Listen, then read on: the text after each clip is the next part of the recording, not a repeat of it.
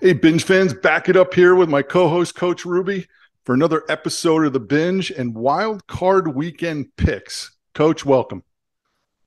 Thanks for having me. Glad to be back, and I'm looking forward to going over Super Wild Card Weekend. Perfect. Me too. So we have some horses in this race, me and you. So we'll look at those two games last. We have some really good wild card matchups this weekend. We should see some really good games. All six games, Coach, are rematches from the regular season. All three Florida teams are in for the first time since 1999. And in this year's playoffs, you have four quarterbacks from the class of 2020. So without further ado, you ready to do this? I'm ready. Let's go. Let's start in the AFC with our first matchup. We're going to first start with the Bengals hosting the Ravens on Sunday night. Bengals finished 12-4, 6-1 at home. Ravens finished 10-7, 5-4 on the road, and they split their two meetings this year with the home teams winning each game.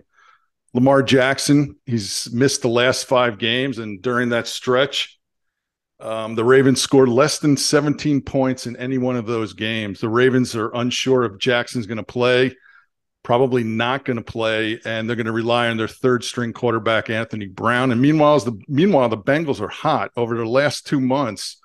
Excluding that Bills game, they've won 8 consecutive games. They got a great quarterback in Burrow. We know that. 4,500 yards, 35 TDs against 12 INTs, and he had a passer rating of just under 101. Coach, tell me what you think about this game and what's your pick for the game. Well, I guess I'll do my picks at the end of my little explanation on why I'm making those picks. The big thing in this game is the quarterback situation for the Ravens. You take Lamar Jackson out of there, and the Ravens are a completely different team. I believe they're averaging 17 points fewer when he's not playing. So that's a lot of points to make up for against the offense like the Bengals. The Ravens defense, however, those two matchups against the Bengals this year, they kept Burrow at a mediocre 216 yards per game passing in those two games, which is an interesting stat. But I have to go with the Bengals on this one. I just think the Bengals' firepower is too much. Not having Lamar Jackson there, it's not going to benefit the Ravens at all. And the Bengals, like you said before the Bills game, they're 8 in a row now, so they're just on fire, and I expect them to keep on fire into the divisional round for this one. Nice. So you're going with the Bengals. For me, Bengals at home this year with an 8-1 record this season. Burrow's thrown against a 26th ranked defense against the pass. Bengals are on their hot streak. They haven't lost in 2 months, like you said. That will continue in this game. They'll beat the Ravens, take the Bengals in this one. I think we're both in agreement on that. Yeah. Let's move to a very interesting game. The Jaguars hosting the Chargers. They met in week 3. Jags won that game 38-10 on the road. So I think the Chargers are looking for some payback here. Jags finished 9-8, 5-3 at home. Chargers finished 10-7, but only 5-4 on the road. You got two great quarterbacks here. You got Trevor Lawrence. He's really improved in his sophomore season. He doubled his TDs and cut his INTs in half. They also have a great weapon in the backfield in Etienne, 1,100 plus yards this year, over a 5-yard average per carry. He's also a threat out of the backfield, catching 35 passes. But on the other side of the field, you got, and I love this guy, Justin Herbert, threw for 4,700 yards this year, 25 TDs versus 10 INTs, rating of 93, which is the third year in a row he finished over 90. And they also have a good option out of the backfield, Austin Eckler. He had over 900 yards on the ground. He caught 107 balls out of the backfield for over 700 yards. What are you going with in this game? Uh, so again, I'm trying to look at this from a lot of different perspectives. I love this game because I think it's showcasing the future of the league at the quarterback position. Absolutely. I think Lawrence. It was a detriment to him to have Urban Meyer coaching him the first couple years, and Now he finally got back on track with a good coach. Peterson, even though he was ousted from Philadelphia, he's still a good coach, and he's proven that this year with the Jaguars offense. One stat that I do think is interesting and kind of made me come up with my pick for this game is the drop balls for each team. Hmm. The Jaguars, in this case, just some stats here. Zay Jones, who I believe is the Jaguars' leading receiver, has 13 drops. Kirk is their next receiver. He's got 7 drops. Marvin Jones and Engram have both dropped the ball 5 times. Wow. And meanwhile, the Chargers for Herbert, Allen and Williams combined, their 2 leading receivers combined for a total of 3 drop passes. And Eckler and Everett, their tight end, had 9 each. So the advantage definitely goes to Herbert there. I think Herbert is just a little bit more experienced with a better offensive plan because he's been doing the same thing for the last few years, like you said. Yeah. And I got to go with the Chargers with this one. I think Jacksonville made a lot of strides this year, and I look forward to them to being in the playoffs next year, but I'm going to go with the Chargers. Man, that's some interesting observations there. So for me, I don't think weather is going to be an issue here since both are warmer weather teams. I personally just like Herbert a little better than Lawrence. He's leading a very highly ranked passing team, and he's going up against a Jags defense that's ranked 27th. So he's got the advantage there. I think that Jags defense is going to keep Lawrence playing catch up all day. I hate picking road teams in the playoffs, but I'm taking the Chargers for the win on this one. So that's two in a row we're in agreement on. Nice. Okay, let's shift to the NFC. This is where you live during the season, right? I just left my home in the AFC. We're in the NFC for 2 games. First, we have the Niners hosting the Seahawks. They finished 13-4 this year, 8-1 at home. So great home record. Seahawks 9-8, average 500 team, 4-4 on the road. The Niners beat the Seahawks twice this year already. So third time is usually a tough game, but they beat them twice already. Niners' current winning streak stands at 10. Seahawks struggle at the end of the season, finishing 3-5. They have Geno Smith, great story, but he struggled in both his games against the Niners. He totaled for both games combined only a TD and an interception in both games. And of course, you got that quarterback, the rookie quarterback with the Niners, Brock Purdy, going 8-1 this year. And in his 8 starts that he won, the Niners averaged 35 points a game, and they scored less than 33 only once. So are you going to go with Geno here and the Hawks? Are you pretty sure that the Niners are going to win here? Did you see what I just did there? Nice wordplay. I like it. Again, this one, I chose. I mean, I kind of understood who I was going to pick going into this game, but just something that might help the fans out there to kind of decide and look into this game a little bit more in depth. The first thing is starting field position. The 49ers are leading the league in starting field position. They're starting at the average of the 30.9 yard line. Wow. Whereas their opponents are starting at the 25.6. It's a 5-yard difference, but if you look at it overall, it's a huge difference in a game when I feel that Seattle is going to be basically fighting to keep up with this 49ers offense and trying to deal with that 49ers defense that's first in the league. The other interesting fact about this game is the 49ers lead the league in turnover differential at plus 13. And both those matchups against the Seahawks, the Niners had turnovers in Seahawks side of the field and made short work and made touchdowns out of them. So I really think this might be the only blowout of the weekend. I think the Niners are just going to be way too much for Seattle to handle. So I'm going with the Niners on this one. Totally agree with you on all those points and on your pick. This is an easy one for me. I'm going to call this my black chip lock of the weekend. Okay. Wow. Purdy continues to roll. Niners get their 11th in a row in a 30-plus point contest here. So I totally agree with everything you said. So 3 for 3 so far. We're lining up here. Let's see on this next one. This is another really interesting matchup here. We have the Bucks hosting the Cowboys. So the Bucks finished 8-9, so they're sub 500 here, 5-4 at home.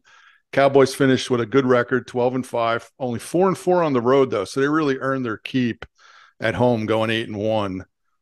Cowboys are coming off a terrible loss to Washington.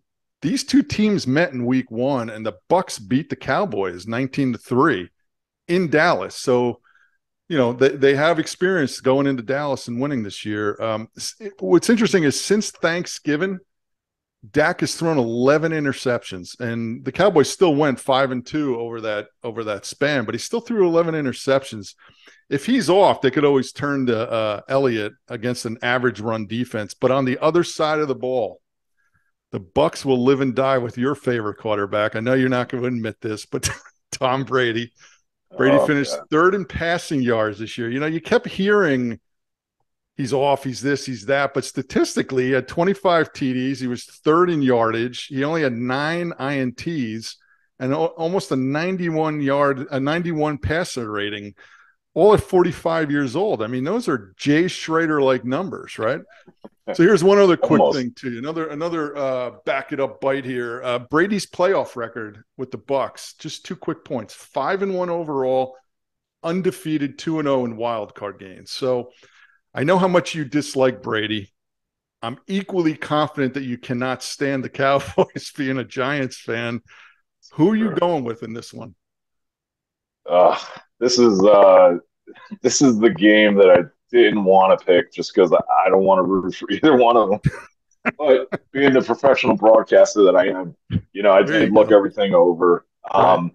The interceptions from Thanksgiving with Dak, I think, is a huge thing. He, I don't know. There's two sides to the Cowboys. You got the team that shows up and they just completely dominate. They look like a well-oiled machine and just destroy whatever's in front of them. And then there's the team that loses to the Washington Commanders the last week of the season when they needed to win the game and, completely don't show up. Dak threw a horrible pick 6 in that game. Brady, as you mentioned, I don't like Brady. It's hard to root against. It's hard to root for him. But he is 45 years old. He's playing in the NFL at quarterback, and he's playing at an elite level. So I'll give him that. To go with some of the stats that you presented, I want to introduce a couple other ones. So Brady finished third overall in passing yards, but he was also first overall in attempts, which again, being 45 years old, leading the league in attempts is pretty impressive in itself. But that also made him 30th overall in yards per attempt. And just as an example, Mahomes finished the league, I believe, first in passing yards. He averaged 8.1 yards per attempt, where Brady was 6.4 yards per attempt. I think going along that line, it might kind of seem like I'm talking negatively about him, but this also plays directly into Tom Brady's game, right? High accuracy passing, dinking and dunking, getting the ball out quick. So, he's still doing well for what he's doing out there. The other thing is with the Cowboys, and you mentioned Zeke, with the running game, we can't forget about Pollard, who he's considered the second back in Dallas, but he led Dallas in rushing. Right. His average is I don't want to say twice as much, but he's averaging 5.1 yards a carry. Zeke's 3.8. Zeke kind of goes in there for the extra TDs. He got a couple more touchdowns than him this season. And then on the other side of the ball with the Bucs running game, both the running backs, Fournette and White, are averaging less than 4 yards a carry. So it's going to be a lot for the Bucs to overcome. Brady has had some late game magic, especially towards the end of the season. Their offense has been almost non-existent in the first half of games, but in the second half, he comes alive. He's been getting some great wins for them. It's kind of a gamble with this pick, but I'm going to go with the Cowboys only because I don't think the Cowboys are going to have 2 horrible games in a row. And they got the one out of the way last week, and I think they'll be able to just barely pull it over the Bucs. I think it's going to be close, but I'm going with the Cowboys on this one. Okay. Yeah, I mean, I equally had a hard time picking this one. logic to me tells me that the Cowboys are the better team, but they were average on the road, right? 4-4 on the road, 8-1 at home, and their only home loss was to the Bucks. But I have a hard time picking against Brady here. Home game, end of his career, gave up so much this year to put himself in this position. Yeah, I understand it's an 8-9 record. It's not great, but it's Brady, right? And Yeah, so I think I'm going to go with the Bucks here. I'm going to take the Bucks. It's our first difference in picks, which is good. So we'll be watching the scoreboard on this one. So I'm going to take the Bucks. You got the boys. It should be a good game. We'll see if Brady can work some magic here. All right, here we yeah. go. Last two games. We'll start back in the AFC with my horse. Oh You wow. ready for these two? Here we go. Yeah, Bills, Dolphins. Bills hosting the Dolphins. Bills finished 13-3, 8-1 at home. Dolphins finished 9-8. They had that up and down record all year, only 3-6 on the road. This is their third meeting this year, obviously, because they're divisional opponents. Dolphins won the first contest in Miami. They lost in mid-December by 3. They should have won that game, but they also had a healthier team at that point. The Dolphins backed into the playoffs. They had an ugly win against the Jets, 11-6. They had help from the Bills, who had to beat the Patriots, giving the Dolphins a playoff berth. They got that. We all know how good Josh Allen is, the quarterback for the Bills. The Dolphins quarterback situation completely unsettled. Tua is not going to play as of this episode. He's been ruled out. Mostert is likely hurt as well, broken thumb. He's probably not going to play. And the O's line, the Dolphins offensive line is hurting pretty bad. So, what's your thoughts on this game? man, I didn't know about Mostert, so Yeah, he that's broke his thumb. interesting to know too. Yeah, that's that's a And big loss. So he's definitely out of the game, Mostert. it's from what I've been reading, it looks like he's not going to play. And he had over 100 yards against them in the game in December. He was running really hard, and he was running hard against the Jets, and he broke his Yeah, thumb. And they have a couple of good backs as backups, but I love him. And you had mentioned him, a couple of years ago when we started playing Strat. You mentioned how good this guy is, and you were right. I yeah, never realized it until he got on Miami. yeah.